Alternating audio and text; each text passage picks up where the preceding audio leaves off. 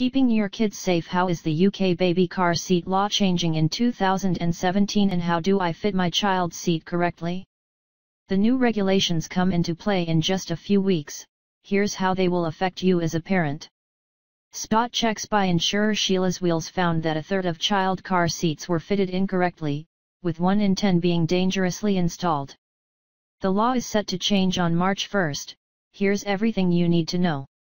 But what is the UK law for using child car seats? Kids must use car seats until they are either 12 years old or 135 centimeters, 4 feet 5 in, tall, whichever comes first. Some experts recommend you use a car seat for all kids under 150 centimeters, 4 feet 11 in, and this is the law in Ireland, Germany, and France. Only EU-approved seats can be used in the UK. Look out for the capital E in a circle. Tots must travel in rear-facing car seats until they are at least 15 months old. You'll know when your baby has outgrown its seat, because the top of his or her head will be level with the top of the seat. At this point, parents can either opt for a larger rear-facing seat, or a forward-facing one. Experts advise to only make this swap when your child can hold their own head up for at least half an hour at a time.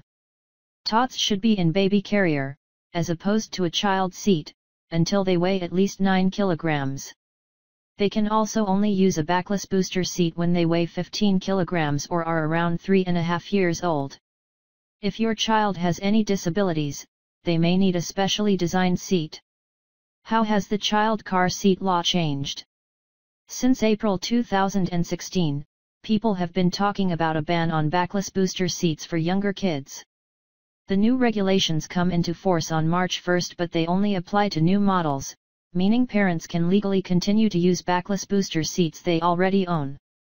Under the new law, backless booster cushions should only be bought for kids who are both more than 125 centimeters, 4 feet 1 in, tall, and weigh more than 22 kilograms, 3 pounds. Which? Child car seat expert Lisa Galliers says, to be clear, the new rules will only apply to any new products entering the market, and seeking approval, after the date the change comes into force, which we're told should be by March. Why has the law changed? Many experts say booster seats are unsuitable for young kids as they are not as secure. The adult seatbelt is not guided across the child's body in the same way with booster seats, and they offer little protection if a car is involved in a side-on crash. How do I fit a child car seat?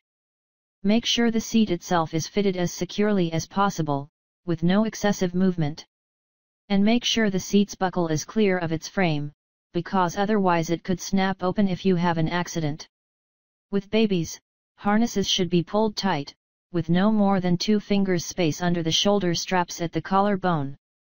The harness buckle should be as low as possible, to keep the lap section of the harness across your child's pelvis, and not resting on his or her stomach. Check the harness and chest pads are adjusted according to the instructions. When can my kids legally travel without a car seat? In a taxi, minicab, or van, but they can only travel in the back of the car, and should not wear an adult seat belt if they're less than 3 years old. In a minibus or coach, again, young kids shouldn't travel in the front seat. It's fine for kids of any age to travel without a seat belt in a coach, but in a minibus they should wear an adult belt even if under 3 years old.